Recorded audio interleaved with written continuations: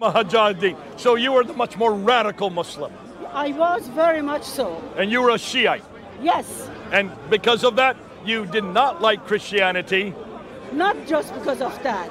Because Allah doesn't have no love. No, you're jumping ahead. Okay. When you were a Mujahideen, put your Mujahideen on, clap on. Yes. As a Mujahideen, Okay. you did not like Christianity, right? No, I didn't. You did not like our God. Oh, no, I didn't. I hate Christian faith. You hated Jesus. Well, not Jesus. You hated Jesus, but you loved Isa. Yes. You hated the Yahweh, but you loved Allah. Yes. You hated the Bible, but you loved the Quran. Yes. So you were a bona fide Muslim. Yes. And you believed that Islam should come to the whole world. Definitely. Okay, and you were a Shiite Muslim, right? Yes. Okay, living in Iran, that's where you've grown up, that's where you were. Yeah. But you used to come to Speaker's Corner, didn't you? Yes, I did. And you used to listen to all the speakers. Yes, I did. And what was your impression 40 years ago when you came to Speaker's Corner? About Islam or about... About what you saw here? Okay. I saw it's great. It's good that people can talk. And I was very happy that Muslim, they've got the platform to speak. Because in the Islamic country, they have no platform. But here, they've got freedom and they can talk. This is the only place on earth where we can be critical Yes. of any religion, of any people, of any faith, Yeah. and also of any ism. Yeah. And so that's why we come here, because it is the bastion of freedom of speech, isn't it? That's right. And because of that, you came here to listen to that. Listen and speak. But you liked Islam. Yes. And you were glad Yes. that it was being used. And I was wearing hijab. Oh, so you had a hijab as well. Yeah. I have picture to show. So something happened, however, when you were here at Speaker's Corner. Yeah. Tell us what happened. Well, the first time I came, I couldn't speak English at all.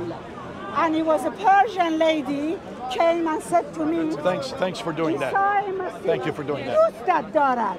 It means Jesus Christ loves you. And I said, bad language, stuff your Jesus. I don't want to be at all part of your religion, because your religion is for the West. I am a Middle East.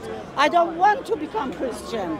That was the start. So that was the beginning. Are you listening? So you hated what you were hearing. You didn't like the gospel of Jesus. No. You didn't care for the Jesus we were talking about. No. You didn't care for the Bible or anything Christian. You said, stuff it. And you used bad language. Yes. Okay, as a Muslim, you're allowed to use bad language? Well, the Muslims say you are not allowed, but Islam does.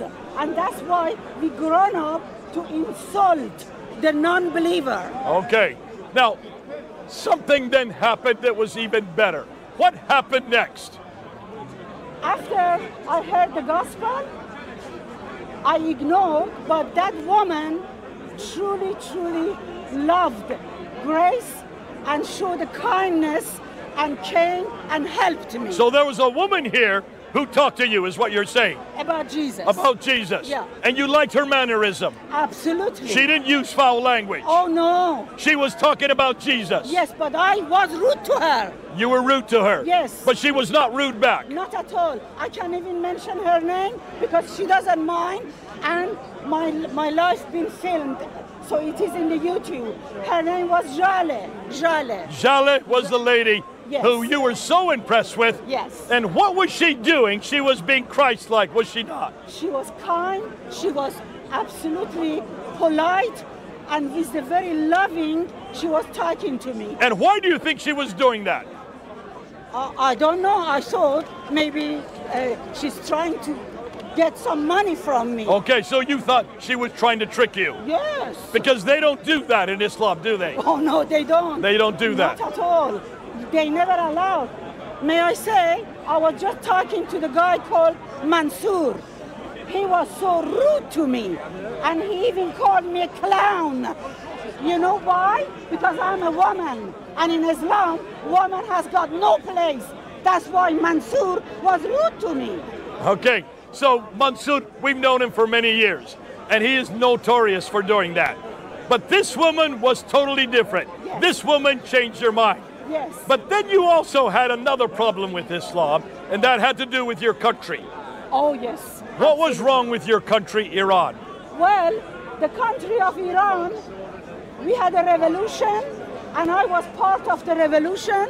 I wanted Islam to come to my country and kick the Shah, kick the kingdom. But exactly few months after the revolution, Islam was a dictatorship and did not let us to do anything. It was no freedom for women. We were not free at all. So the very Islam you wanted to come to your country Yes. became what exactly you did not want for your country. Exactly. Okay, Exactly. so it was one dictatorship for another dictatorship. That's right. And That's this right. new dictatorship was very oppressive to women. Absolutely. All the women, they had to wear a scarf, and if a little hair was out, they would be arrested, and then they would be imprisonment. And even now, after 44 years, it still is the same. They're having riots, they're having people incarcerated because of the hijab, even today in Yes. 2023 and 24. Absolutely, yes. So that continues even today. Yes, definitely. I want to say, I came to this country 1986. From 1986, I haven't seen my country. I'm exiled from my country. But your family was also have problems, did they not? You have some brothers that Yes. had a problem. Tell us about your brothers. I grown up with 7 children. I'm number 6. 5 brothers, 2 sisters. 2 of my brothers, they were politically active in Shah's time and in the regime, Republic, Islamic Republic. So of these are your Iran. brothers here. There are my brother. This one was a scientist. This one was a lecturer university. So these were very academic men. These were highly prized men. These were men with skill. Yes. And yes. you're crying now because of them. Yes. Islamic Republic has put him to prison, tortured him, and execute him. And they didn't give the body to my Baba, to my father. My father cried out. They didn't give even the body. So they completely destroyed him and then got rid of the evidence as well. Yes. And then my second brother, the scientist, he's been arrested and he's gone to prison, political prisoner. He's gone to prison, tortured, and then he's been executed. But because of, we work hard, United Nations, Amnesty International, the British Parliament, I went in and spoke. And after 3 days, when the representative of the United Nations came back here, Dr. Maurice Capison called me and said, he is alive, he is okay. 3 days later, they have executed Nasser and killed my second brother. What was their crime? The crime was stand for human rights. They were activists and they wanted a democracy for my country. That's all.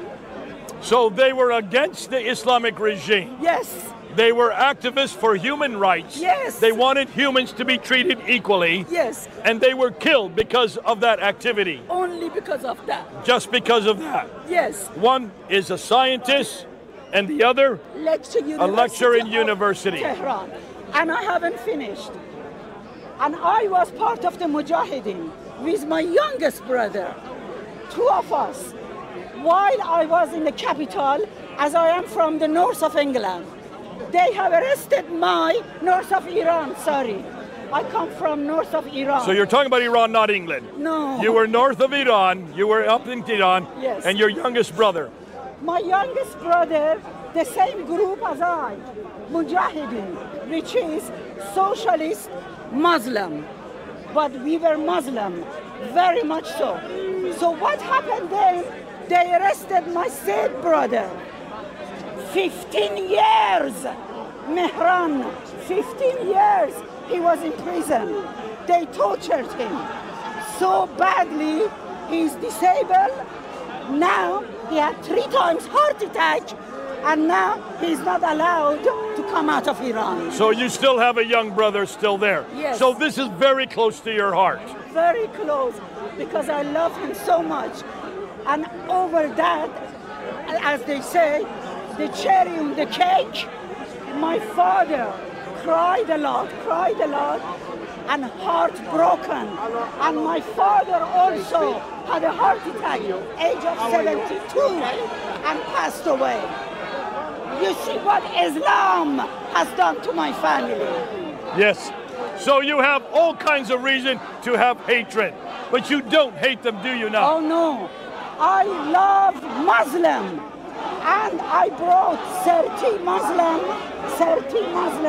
to Christ, and I baptized them. So you love Jesus, who has given you new life. You don't hate them because Jesus is the one that has changed your life. Yes. And you know that with Jesus, you can not only have freedom, but you can also have love. Definitely. I was myself, I was very much a dictator. I had rage, I had anger, and without Jesus, I will be a suicide bomber. Without Jesus, I mean it. In the university I spoke, and I said, without Jesus, I will be suicide bomber. But with Jesus, I love all of you, and I want you to come back home. Come to the Malakut.